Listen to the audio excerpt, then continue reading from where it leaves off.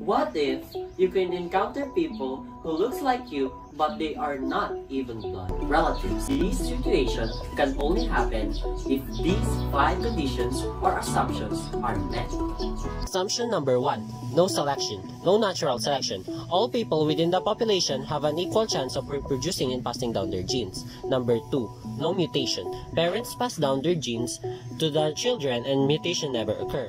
Number 3. No migration. No one is allowed to enter or exit. Number 4. Large population. Smaller population are more prone to genetic drift. Number 5. Random mating. The people mate without preference. And this is according to Hardy-Weinberg-Equilibrium.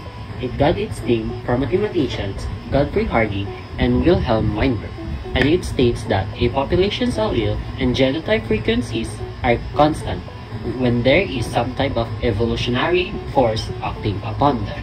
And now, let's explore the math. There are 2 main equations that we will focus on. P plus Q is equal to 1, where P is the dominant allele frequency and Q is the recessive allele frequency. The equation says that the dominant allele and recessive allele have to equal 1. The second equation deals with the genotype frequency. Hardy-Weinberg equilibrium was massively used in predicting the number of casualties of cystic fibrosis in the European countries after the World War II. Cystic fibrosis is a genetic condition that affects body proteins. It is a disease that affects cells, tissues, and glands that make mucus and sweat.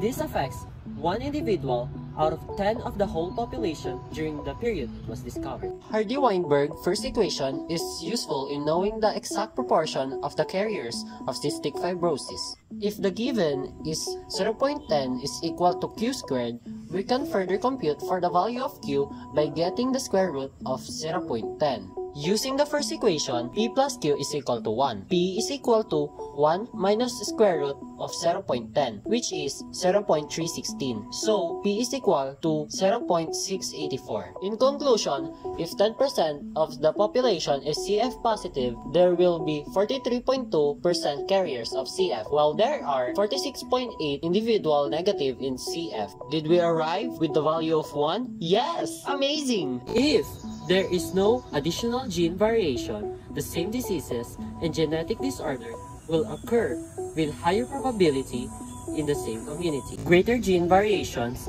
in the gene pool will result to individual uniqueness. Thus, we will find strength in diversity.